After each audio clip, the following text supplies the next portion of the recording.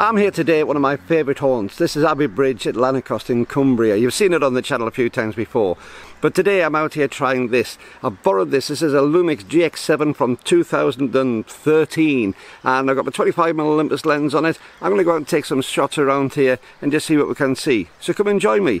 Roll titles.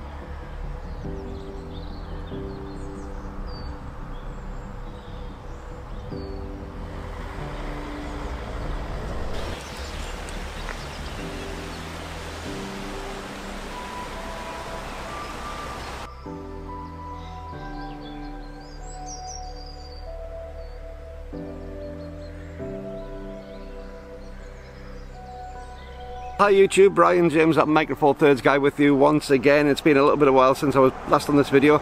You will find that there's lots of traffic noise, of traffic going past in the background. It's one of those sort of places. But I'm here today at Abbey Bridge, which is at Lanarcost in northeast Cumbria. You've seen it on the channel several times before. It's one of my favourite places to come to. Beautiful little bridge here.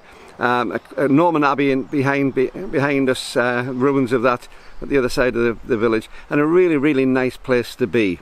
Well, today, as I say, I'm here with a Lumix GX7. I'm trying this out. I've borrowed this from my colleague Paul, who's down there taking some photographs behind me, so you might see him on the video as we go around. And we'll just come out here just to try this out. And I've put my Olympus 25mm lens on the front of this one, and that's what I'm limiting myself to today. So everything I'm going to take today out here is going to be using just a 25mm lens and the Lumix. And I'm going to give you a few ideas as to what I'm thinking as I go through, and my opinion on this lens with the camera, which is now 10 years old. So come and join me.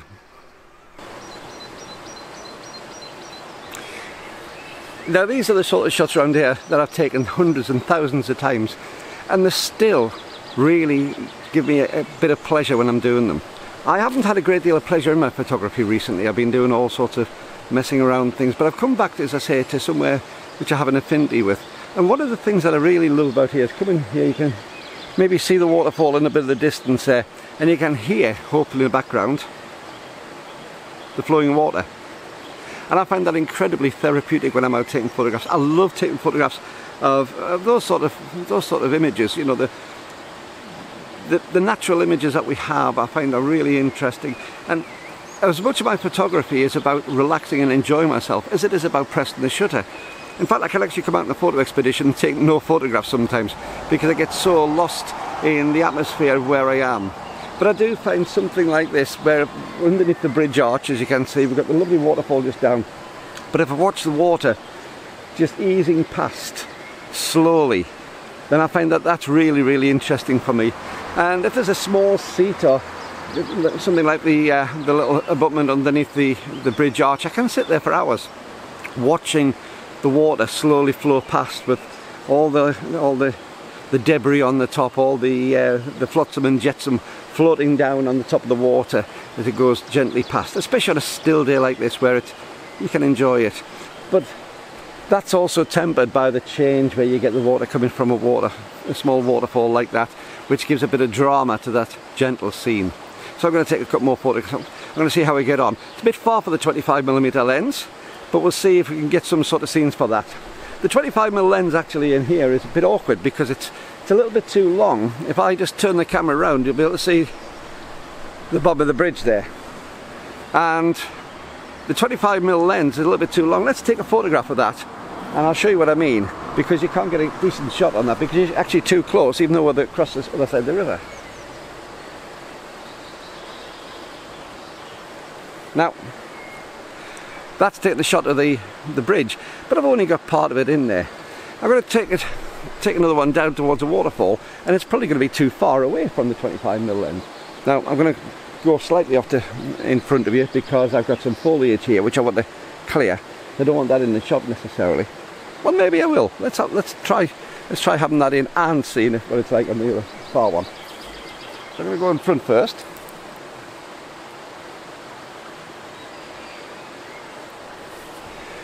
And that will show you on this. Let's have a look and see if we can get some of this foliage in. What I think I'll do is I'll go really open on the aperture on this shot. I said I don't mess around much, but when I need to I will. I'm going to go really open on the aperture, and I'm going to try and get some of this plant life into the shot and try and have the back blurry, maybe with the bridge there. Let's see how we get on with this. So I can take it down to f1.8.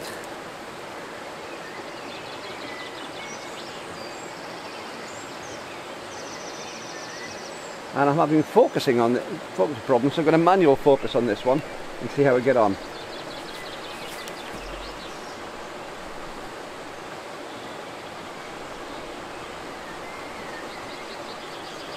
That's a couple of shots on that. Let's see what we get with these. I'm going to also open back up to about f4 and take the same shot and see what we get from there. Now the controls on this GX7 are very, very light, so I keep on managing to get it into playback mode or display mode, so a little bit better. Again, using that double control on there, I can adjust my aperture here. There's no stops on it whatsoever, so I'm going to be very careful, and I can play my exposure compensation by pressing it in. So I've got it on f4 and I'm going to take the same two shots again.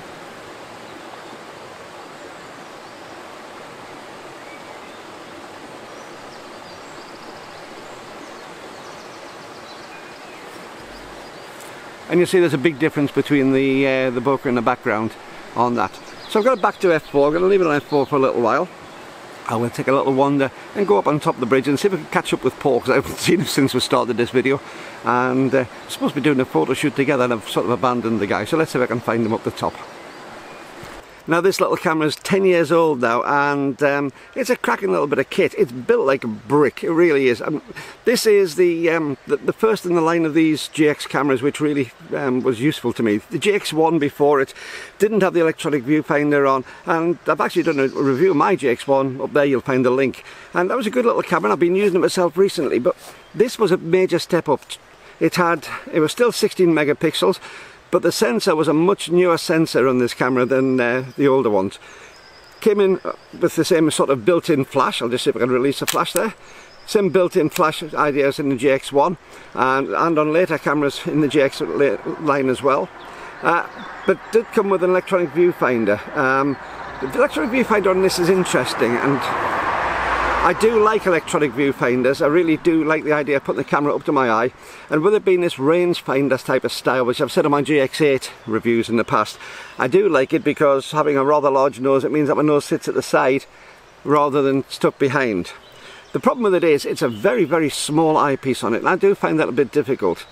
Now again, as I said before, when doing the GX1 and cameras of that ilk, I'm not a great fan for using the rear screen. I always find it inconvenient, especially when there's bright weather, and it tends to obliterate what you can see.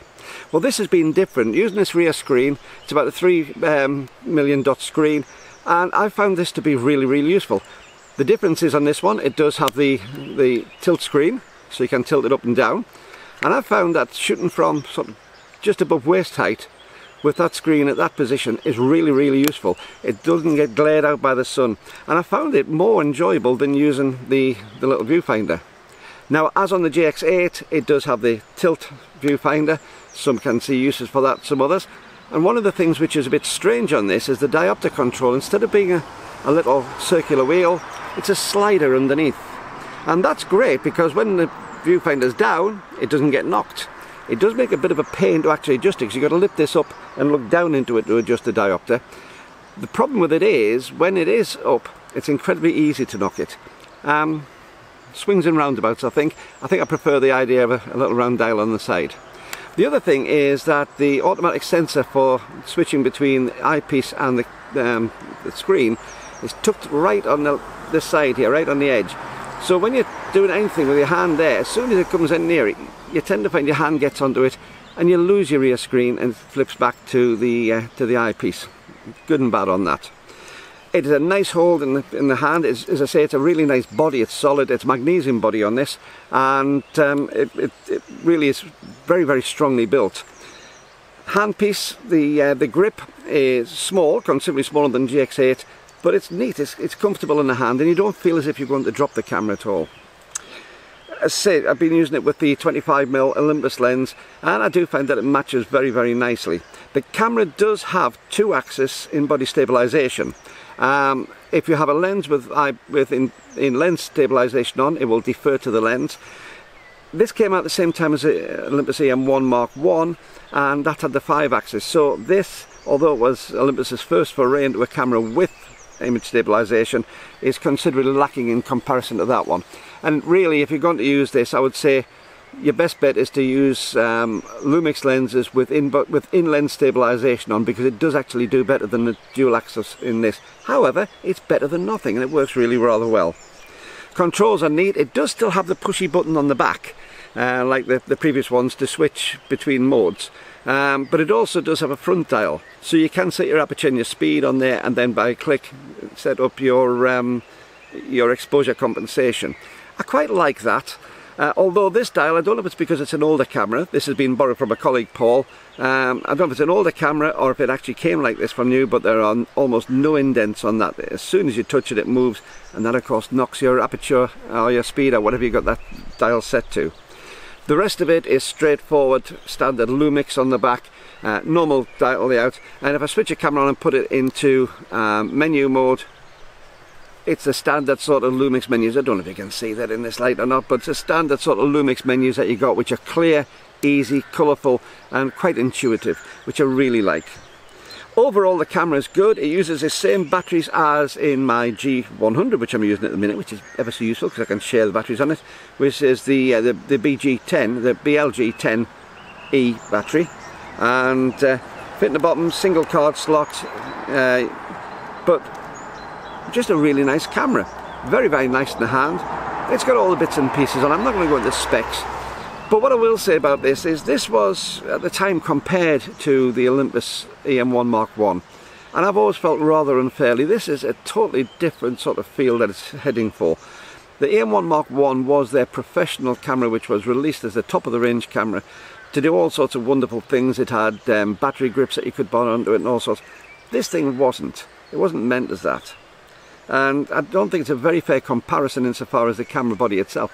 Insofar as performance though, this really gives the EM1 Mark I a run for its money. It is superb performance. The colours and the quality of the image on this are superb. As I say, it had an improved sensor over the previous 16 megapixel Lumix cameras when it came out, and it just works extremely well.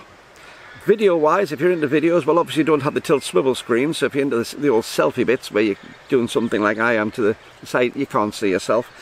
But it's also maximum of 30 frames per second 1080p, so in today's 4K world it's been very well left behind, but most of my video work is done at 1080p, either 25 or 30 frames per second anyway that I put on YouTube. So for me it's still quite contemporary on that. Although it does have a crop, even the 1080p it has a crop, which I really don't like very much. Pays your money and takes your choice. It was never meant as the big video camera, it was meant as a nice little hybrid. It does not have a microphone input or an earpiece output on it, so for video you can't plug an external mic in, although it does have a couple of little stereo microphones on the top which work adequately enough. But overall, really nice little camera, very nice in the hand. Now you may have seen Paul in the background over there. Finally caught up with him, and he's out in the field doing macro shots. He's got the 60mm f2.8 macro lens from Olympus, with the one that I reviewed recently, and there's a review above it there, and he's taken that out to do some plant macro photography in the field there. And it really is interesting when you go out into nature like this about the different styles of photography that you actually do have. Natural photography isn't one skill, it's very, very multi-skilled. You've got to, you know, there's the macro which Paul's doing at the moment. if we're doing something, quite often we could be using really long lenses and doing landscape shots, short lenses, landscape shots. You can be doing abstract shots, all sorts of things, all fall into nature photography, and each of them have their particular place in people's hearts. As I said during that macro video when I did it, I'd never really done much in the way of macro photography before, and I enjoyed doing some of the shots I was taking. Now Paul seems to get a buzz out of that, but he also does an awful lot of wildlife, bird photography particularly, and some of his shots are fabulous, and one day I'll ask if I can put a video together of his shots, because they really are something special when you see them. He's out today with his cameras, but also he's got his Sony, and I'll have to find out what the model is. I'll stick it. You'll see it on the screen here when I find out what it is. But it's a big bridge camera, really big, with a fantastic zoom on it, but only a 1-inch sensor. But the results he gets from that are absolutely astounding when it comes to bird and wildlife photography. So don't be put off by having to have the right camera. You know, the right camera can be whatever you make it to be, and he's found that this bridge camera really works very, very well for him, in preference sometimes to the Micro Four Thirds cameras with a larger sensor. So never be put off by sensor size. There's an awful lot more to cameras and photography than just the sensor that you got in there. So don't be afraid to experiment. Anyway, I'm going to take a little wander onto the top of the bridge, because I love the bridge on there. We can have a lovely look down the river, and I'll take some more shots with the GX7. I am enjoying it. It's on the wall beside me. I've got to be careful not to knock it off the wall, because it's not my camera. But I really do enjoy it. But let's go up on top of the bridge. Let's take some more shots, and I'll also do some more shots at the end of the video as well. Now, before I do go, if you haven't subscribed to the channel, please do me a favour. I know we keep on asking these things, these YouTubers, but the things that we ask for really do make a difference to us. So if you're not a subscriber to the channel, please hit the subscribe button below. Join the 8,200 and odd people who are currently subscribers on the channel. We'd love to have you a part of our little merry group. We've got some fantastic people on there. And while you're down there, don't forget to hit the thumbs up button, which gives a like to this video. Even if you don't like it, do it for me anyway, because what that does is it gets YouTube's algorithms to spread the word more and more, puts out for more and more people to see, and hopefully they can join in. But whatever happens, leave me a comment what you think about nature photography, about the GX7, about anything you see in this video. Leave me a comment below. Let's have a wander up top. Would I advise buying one? Well, second hand they're going for less than £200 on the likes of MPB. But to be perfectly honest, now that I've used it, no I wouldn't. I love my GX8. The GX8's the next generation of this, and it wasn't a direct replacement for the GX7. Believe it or not, the direct replacement for this was the G80 or G85, depending on which country you're in, or as they called it in Japan, I think it was the GX7 Mark II. And the GX8 is considerably bigger and heavier and chunkier than this camera. So the G85 or the G80, whichever country you're in, is a direct replacement for this, and up the ante very much on that one. And for less than £100 extra on the used market, I would go for one of those. Of course, the GX9, which is also, I believe, the GX7 Mark III in some markets. Keep up, because I'm getting lost.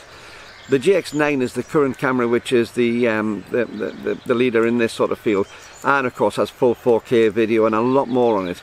But it's not a huge step up from this one.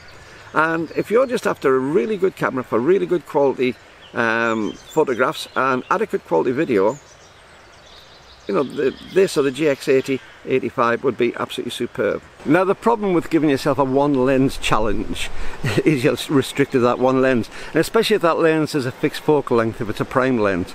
So I've got a lovely view in the background here of the river. This is the River Irthing, I believe. Yes, the River Irthing, which eventually goes out through Carlisle and into the Solway estuary, miles and miles away from here. But the problem that I have with doing something like this is, you see a shot and you think that's going to look fabulous, but you're limited as what you can do. So you have to start really thinking out the box a little bit and seeing if the camera is going to have the focal length that you need for this shot. Now, I've said before that I'm not the greatest fan of 25mm lenses. I prefer something just a touch wider normally if I'm doing normal shots, day-to-day run and gun shots. But the 25's got a bit of an advantage here, because I actually want a little bit further reach to see some of that river. I don't know how it's going to work out. And what I'm going to do on this is I'm going to take a few shots, again round about f4. I think that's going to be adequate. It is going to be just a shot down the river, but if I can get something out of that river bend into it, I'll be really, really happy. So I'm going to give this a go, see what I can do with it. Fingers crossed that the lens is going to be okay for this, because what I can see in front of me I really love. Whether I can replicate that on my photograph, I don't know. So let's give it a try. Mind my back.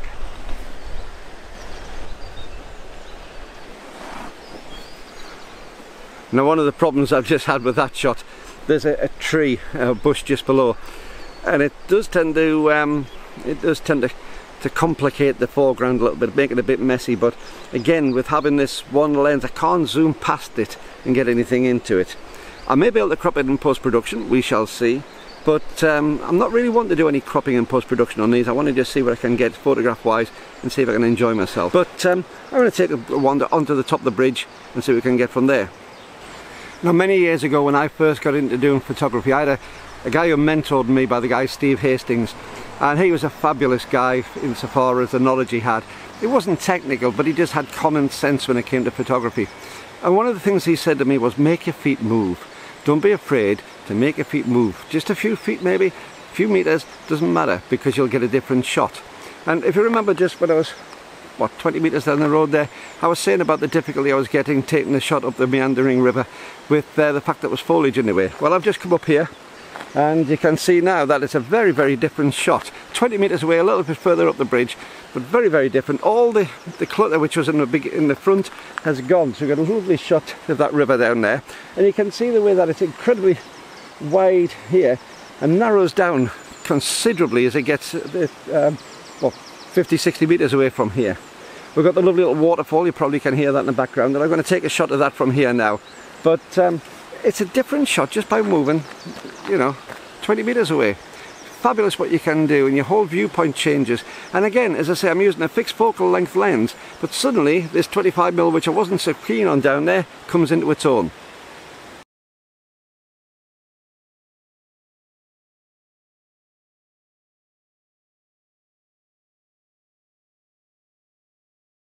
Now, just taking a couple of shots just looking up the bridge here, and to give you an idea, I was talking about the auto ISO, the aperture and the speed. Again, I've got it set to f4. I find that's a really nice aperture for what I'm doing. Speed on those couple of works at about 6/40th of a second, which is nice and quick. You're freezing things that you need to without it being silly fast and making it difficult to actually work properly. But also the ISO on this rather cloudy day, the auto ISO is sitting at about at ISO 200, which is the best on the Micro Four Thirds cameras. That's the ideal setting on these. That's the default good setting. So it's a very sensible way of shooting when you let the camera take some of the control for you, and it allows you to concentrate on what you're taking the photograph of rather than the techie side. And to me, I've talked about, in my last video, I talked about the fact I was not having fun with my photography so much. I wasn't enjoying myself. Well, today, because I've just set it to a semi-auto mode with auto ISO, I've come out, I've had a little bit of a thing beforehand, but I've just got out and taken photographs. I haven't got anything particular to take photographs of today. I'm just doing it for the fun of it, and I'm having an absolute ball. I really am. So if you are a bit stuck, just take those tips, set it to auto, go out, take some photographs and concentrate on the image rather than the technology.